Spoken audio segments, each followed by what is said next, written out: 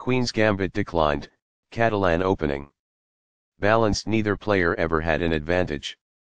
That game was pretty competitive. Both players had an amazing opening. That was an incredible middle game by both players. Opening with the Queen's pawn. The move d5 establishes control over the e4 square, frees up the light-squared bishop, and builds a presence in the center. A wing pawn is available in the Queen's Gambit to attack the center and divert Black's attention away from the e4 square.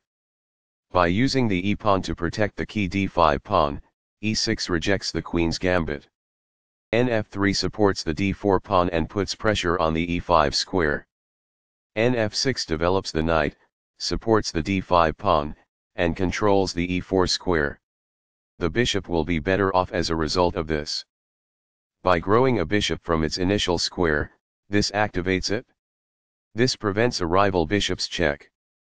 The bishop is now on a square that is more secure. By positioning the bishop on a potent diagonal, this fianchettos the bishop. A pawn that was being attacked and had no defenses is now protected by this. Games Master. It is the final book action. The best choice is this one. It is ideal.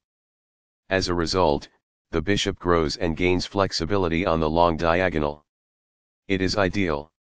Castling gets the king to a safer square, out of the center of the board, while also developing a rook. Castling kingside tends to be safer because the king is further from the center. It is excellent. This provides an equal exchange of parts. It is ideal. That is a logical response. It is quite good. Castling develops a rook, while also moving the king to safety. Castling to the same side of the board as the opponent tends to lead to less sharp positions as compared with opposite side castling. It is good. Now that the rooks can see one another, they can defend one another. It is ideal. This is an equal trade. It is best. Backs off. It is ideal. The knight is thus brought to safety. It is ideal. This keeps the material balance in check with good commerce. It is quite good. Recaptures. It is ideal. Very precise. It is best. This allows the knight to control more squares. This threatens to create a passed pawn. It is excellent. It is a fair deal after all captures. This makes it impossible for the adversary to make a passed pawn. That's good. Backs off.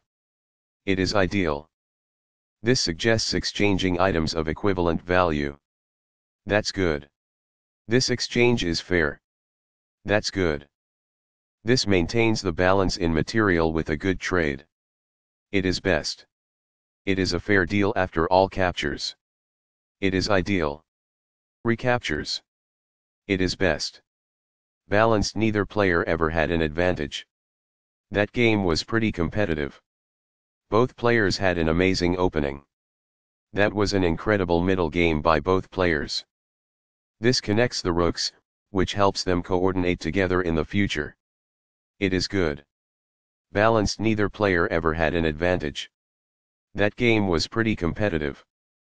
Both players had an amazing opening. That was an incredible middle game by both players.